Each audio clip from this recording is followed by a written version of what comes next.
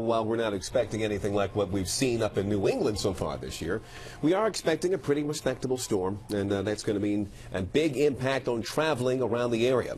Metro's already suspended its MetroAccess service as of 6 o'clock tonight. Brianne Carter's live at the Grosvenor station in Bethesda with a check on more of Metro's plans and conditions at the local airports as well. Brianne? Leon, they're going to be watching not only the roads closely, but also the rails, specifically tracks like the one that lead here into the Grosvenor Metro station, those that are above ground. They're going to be looking for this, any snow that starts to build up. From planes to trains,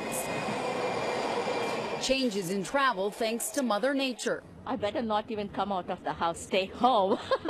Starting at 6 tonight and running through the day tomorrow, MetroAccess service will be suspended.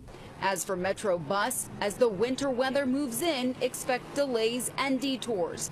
On the rails, de-icing equipment will be used as officials keep a close eye on how much snow starts to build on the tracks. If it's a quick snowfall and it accumulates to that 8-inch mark, that's where you start seeing us having to contemplate some service adjustments. At Reagan National Airport, some flights are already canceled. Really hope that we get back today. This group of students has been stuck in D.C. a day longer than they hoped after their flight to Boston was canceled.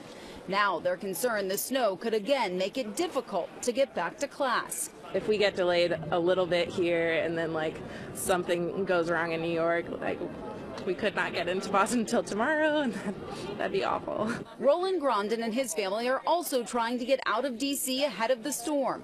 Worried their plane at 10 tonight won't get off the ground. They're going to try standby on another flight. Hopefully, thank you. We'll go to Maine today.